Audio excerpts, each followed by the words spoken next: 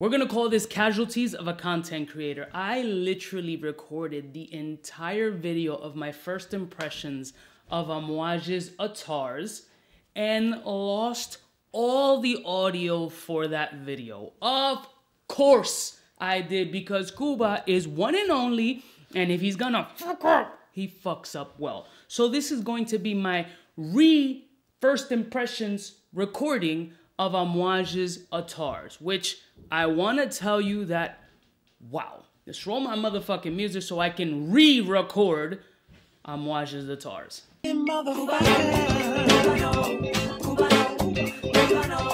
all alone,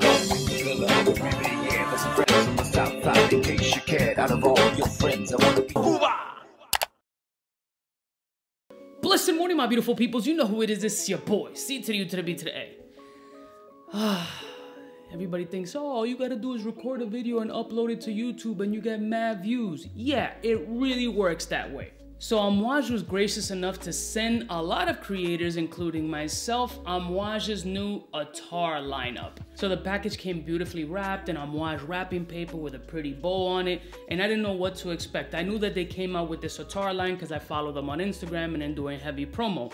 Now what I know from Attar fragrances, which isn't a lot, is that a little bit goes a long way. And obviously, since this is the second time recording this video, I can confirm that no matter which fragrance it is in this sample kit, a little goes a long way. I mean, power. Now this is what the samples look like. They're numbered 1 through 6, and they're all very thick, oily fragrances in a dabber. Now I hate dabbers, I like sprayers, but apparently Attars are maybe a little bit more difficult or harder when it comes onto sprayers.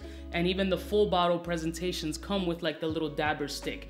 Apparently, according to the website, is literally what you're supposed to do is just dab on pulse points, kind of tap together, and just let the body chemistry and that heat do all the work for you. Now in the presentation comes a list of the perfumers, including Cecile Z, which is a monster in my opinion, one of my favorite perfumers in the game, and she created 3 of them. And then we have, I'm gonna chop their names up, Dominique Rampignon, which I have one of his fragrances there, beast, and Julien Rasquinier. I'm not familiar. I probably smelled some of your fragrances, but I really don't look up perfumers like that. That's not what I'm about. I'm not a real reviewer. And these are the 6 fragrances in the pack. So we're gonna start off with the top, which is Oris Wakan.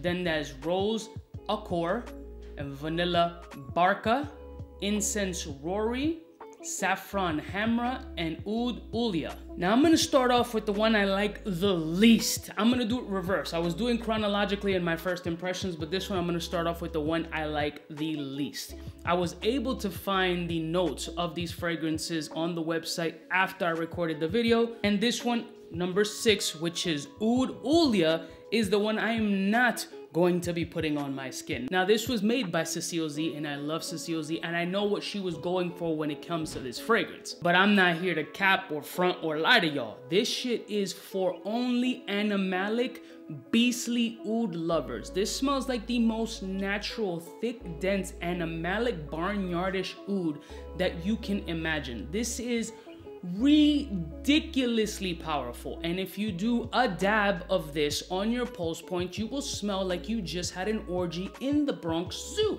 It is very, very dense and very, very thick. I know somebody who would absolutely love this, my boy A. Shout out to the homie. If he smells this, he will bathe in this entire vial in one day. There's people who will love these animalic beast raw ouds that they live for it. This is a fragrance that can easily last you 24 plus hours, no cap. It's that strong, but it's very specific. It is not good to my nose. It has civet in it, so we all know that butthole secretions just doesn't work for the kid. I mean, the only butthole I'm smelling is mine when I pass gas. So Oud Ulia consists of birchwood, oud, castoreum, civet, and vanilla. It was made to be wild, and it is 100% wild with incredible performance, but not good for me at all. I mean, at all. So for me, this is absolutely my least. Probably will never get anywhere in this sample, my opinion. Next one. So number 5 is Saffron Hamra. Saffron Hammer is exactly what you would imagine it to be. A beautifully spicy saffron rose oudi fragrance with mild freshness, but really it just revolves around a rose and saffron base. It is a crazy fragrance. Let me re-snort this. These are so strong, dude. Like, wow. Beautiful fragrance. It's a more dense, thicker rose fragrance that's really catered to cold weather only. It has a little bit of an essence of like ambery nuance in it, but very minimal. Again, it's just a spicy rose fragrance that's dense and thick, and it has this kind of Middle Eastern quality about it that makes it kind of regal in a sense. Like the green rose nuance in here is very beautiful, and it's very delicate. It's very delicate and dense at the same time. If I were to rate this fragrance, particularly on a scale from 1 to 10, obviously 1 being shit, I would rate this one about a 6. It doesn't blow me up. It doesn't blow my mind as far as the scent profile is concerned. The power and performance of it on my skin, because I still have remnants of shit all over my body, because it's a re-record, is incredible. Next one. Number 4 is Incense Rory. And wow, let me tell you that this only smells like incense. It's incredible. Like, I hate these dabbers, but this is how these Attars come, even full bottle presentation. What blows me away is how you're able to get the essence of incense smoke in liquid form. Like, as a regular layman person who's not a chemist, I don't understand the compositions or how they put this together. It's pretty incredible how strong and perfect of an incense fragrance this smells like. Like, if I were just to burn some incense in my wow, this is strong. If I were to just light some incense in my crib, it smells like this. Fragrance just is consistent of incensey, birchy, cedar, green, oudi, with a bit of like red pepperish oil. This one is a beautiful fragrance. It's very intriguing, it's very alluring. Another one that should only be worn in cold weather. Also, this one is such a complex, niche, snobby fragrance that would be very much appreciated by someone who loves that incensey, woody smell. Next one. Now the next one is up there with one of my favorites. This is Vanilla Barca. Now Vanilla Barca is just that. Vanilla. Only vanilla and nothing but vanilla, kind of. It's sweet tonka, vanilla, and olabdinum. That's it. That's all that it has it listed as. And it's perfect. It's a perfect vanilla fragrance with power and like performance. It's smooth, it's creamy, it's Haagen-Dazs churned ice cream, it's sexy, it's thick, it's robust. It's the most natural vanilla Dominican extract that you can taste in a flan. It has an edible quality to it. It has a sex appeal about it. It has a very beautiful, robust unisex quality, and it's stellar. I think it's one of the more beautiful ones in this collection. And if you're a vanilla lover, this will blow your socks off. Again, a little goes a long way. This is literally a couple of drops and keep it pushing. Next one. Spoiler alert. This one is my favorite from the 6 fragrances. And believe it or not, it's a rose-based fragrance. You guys who follow me and are loyal ball sprayers know what time it is. With rose, I'm 50-50. If it smells geriatric and about to collect senior citizen benefits, I'm not fucking with it. But if it smells youthful and you can make rose smell sexy, I'm all about it. And Cecile murdered this shit out of the ballpark. This one is Rose Accord. Killer rose fragrance.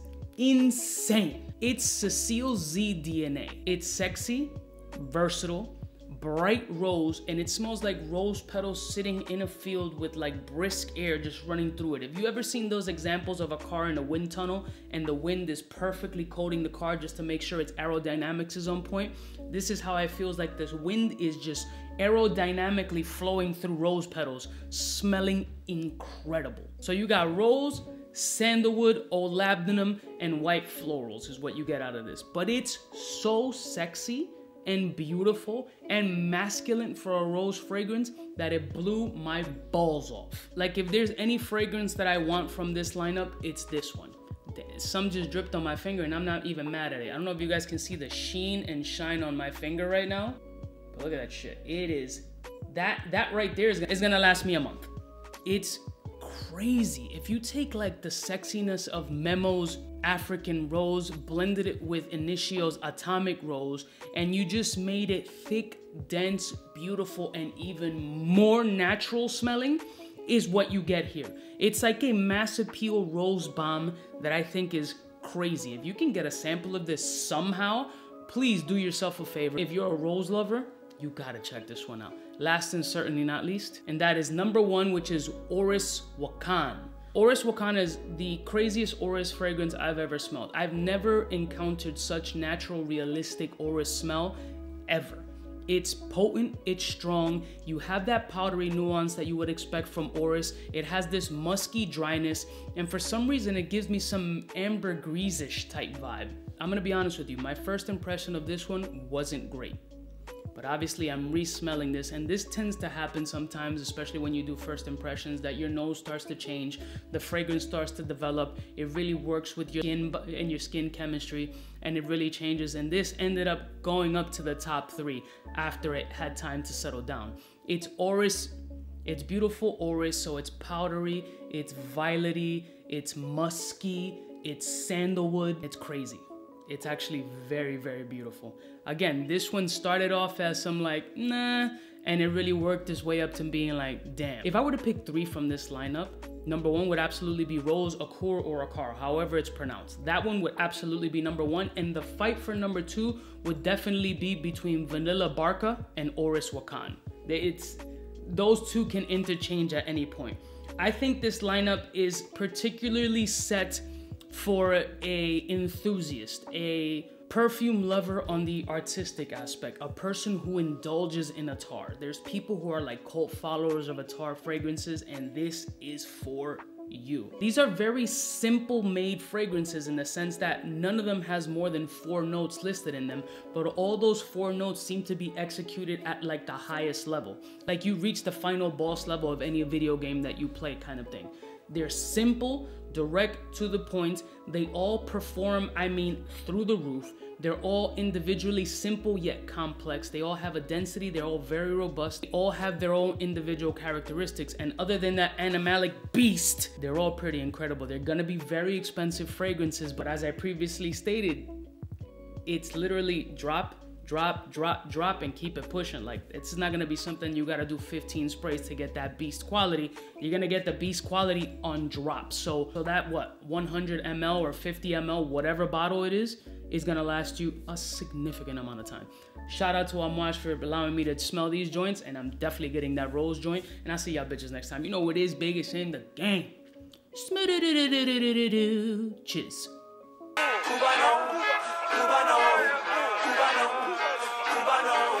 What's fresh? Who's best? Wanna know who's gonna pass the test? For the fly gun holder, money folder, Motorola start tack when it's time to call back. For the rough, rugged, and raw way, this nigga Jay, it's a game, but he don't play. Hey, for all the chicks that got dead in the penthouse suite on top of my mom's crib. It's nonsense you never get in. It's nonsense that you would think that you would.